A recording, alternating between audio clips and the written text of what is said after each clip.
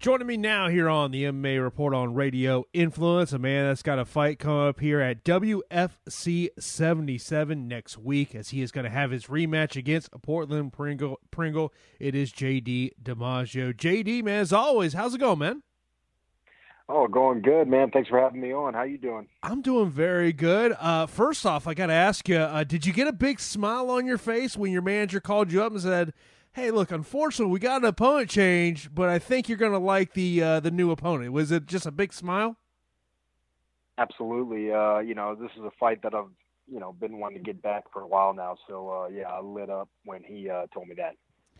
Well, of course, you lost to Portland back in September of 2016. What do you remember about that night? I mean, in terms of, obviously, you performed at the best of your abilities, but is there anything that really sticks out to you about that night?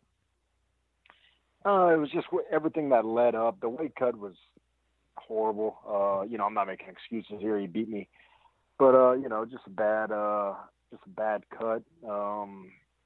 Didn't have really any energy for the fight. I'm excited to run it back healthy and get to really test myself this time. So it's exciting. And you're back in Louisiana training at Diamond Training Center there with Dustin Poirier. What ultimately went to the decision of why to come back to Louisiana? Just to come back as, home base. We're still, I would still go out to American Top Team and do, camps if, when it comes up, maybe a bigger fight would come up. But, Dustin was coming back. He was opening up a private training facility. It seemed like the right time to do it. I was out in Florida for 4.5 years. It's good to come back, Is it just one of those things of like, at some point it's just like, I just got to go home? Is it as simple as that? Yeah. I mean, when I first moved out there, I knew I wasn't going to live out in Florida forever. It was great to be out there living day in and day out. And I actually stayed a lot longer than I thought I would be out there. I moved down in 2012.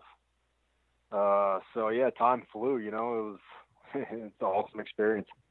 Walt Harris recently left Coconut Creek. He mentioned about, hey, it's being back home and I can get the more one-on-one attention. Was that part of the thought process for yourself, is knowing that, being at where you're at now, that maybe you get a little more one-on-one attention?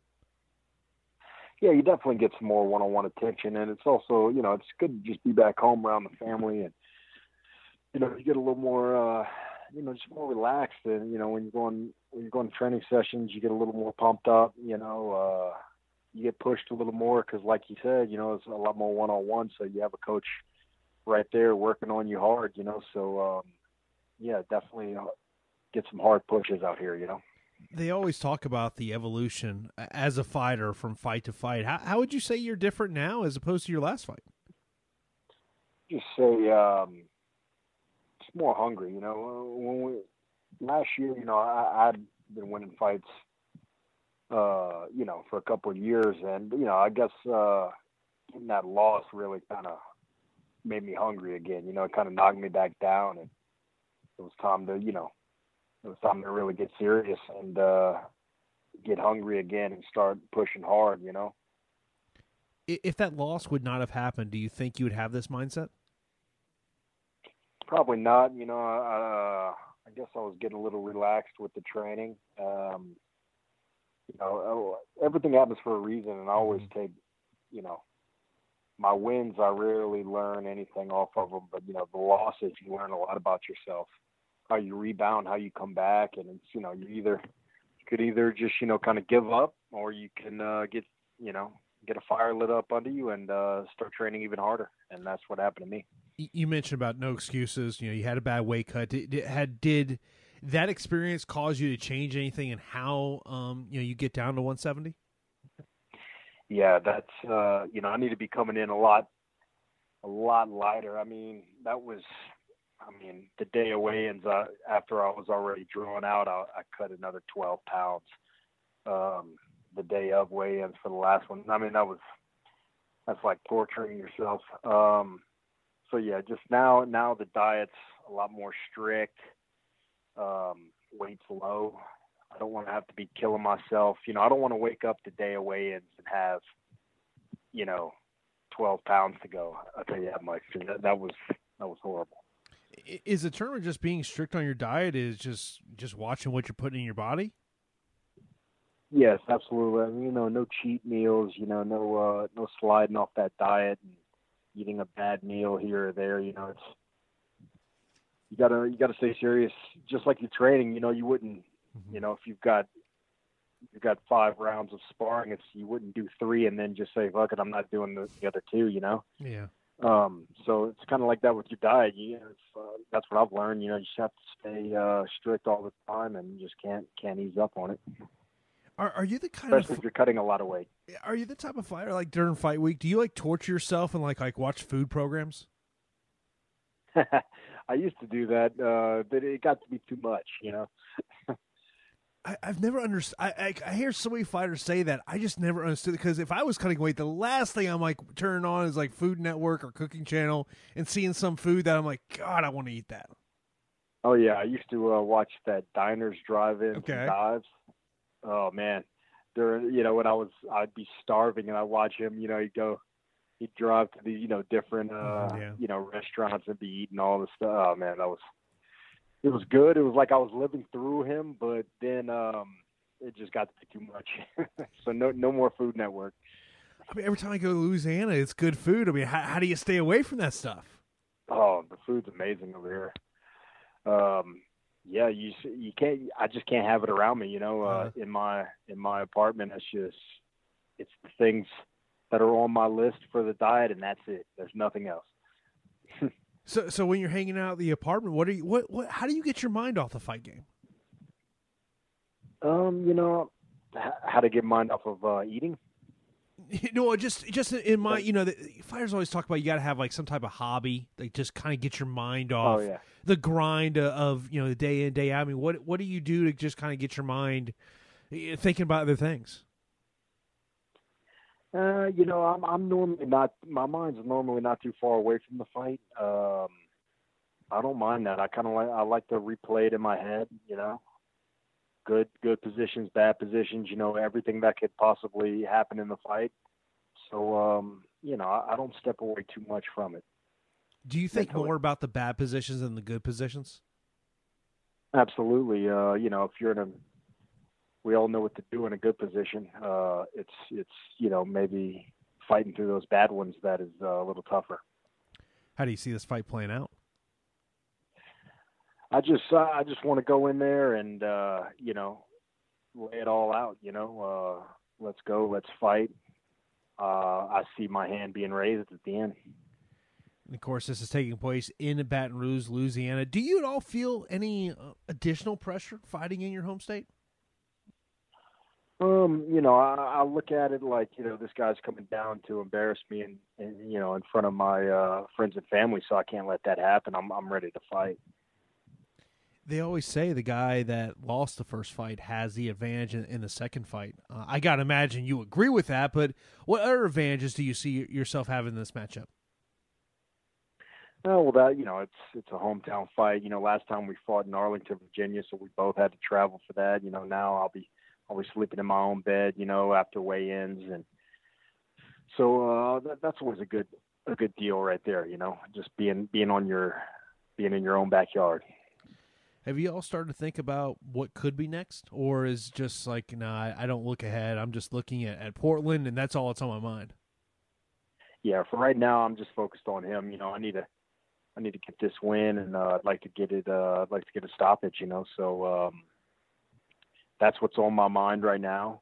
And afterwards, hopefully, bigger fights come. Any preference, whether it's a knockout or submission? Anyway, I train everything. I'm always, jiu-jitsu, boxing, Muay Thai, wrestling, so pretty good everywhere. I train it all. So, it can end submission, it can end knockout or TKO. Anyone who has seen a picture of you, they'll see the tattoos you have on your body. What was the first tattoo you got, and when was the last tattoo you got? First one was probably some tribal on my upper back, and the last one I got, let's see, man, I think it was on the base of my neck. I got a little something on there. But I've been getting tattooed for a while. I'm a serious collector for sure. Your manager's a serious collector as well. Oh, absolutely. Now, absolutely. It's funny because, for as tattooed and as gnarly as he looks, you wouldn't expect that he's a guy that listens to a lot of disco music. What about Nickelback? Yeah, he listens to Nickelback as well. He's a big fan of Nickelback. Caleb torches him about it. Oh, I mean, he's been keeping Nickelback alive. I mean, he's buying all their albums, iTunes. He's blowing them up. So, my manager is definitely probably the number one fan of Nickelback. I heard there were several of his clients that were talking about coming out to Nickelback at a show just to basically terrorize him. Oh, yeah. Oh, yeah. That's funny. Now, would you dare come out to Nickelback? I don't know. I think David, it's like he wants Nickelback all to himself. I don't know if he wants to share Nickelback, so he might be offended if I came out to some Nickelback. Do you have a particular walkout song all the time, or you change it up just based on how you're feeling?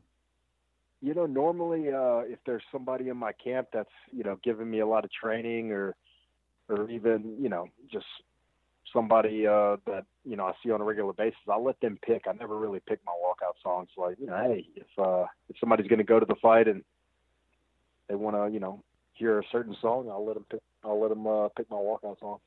Is there a song on your phone that people would be surprised is on your phone? That I would be surprised? That people who know you would be surprised that song is on your phone. I don't know if they'd be surprised, but I mean, I listen to a lot of like older stuff. I like Cat Stevens, James Taylor. So maybe they'd be surprised if they, heard some James Taylor coming on. Yeah, I remember because I do some work at the NFL. We had a kicker who kicked for us, and his song during his warm up was always a party. Miley Cyrus's Party Time in the USA, Party City in the USA. And I remember when he told me that, I was like, "You're screwing me, right?" He goes, "No." He goes, "Seriously, here's my phone. It's right there." I was like, "Wow, would never expected that." Yeah, I've never listened to Miley Cyrus. Maybe I'll check it out now. I can only imagine if a fighter actually came out with that song, the reaction that fans would have in the building. That would probably be the most entertaining part. Sure, a lot of laughter.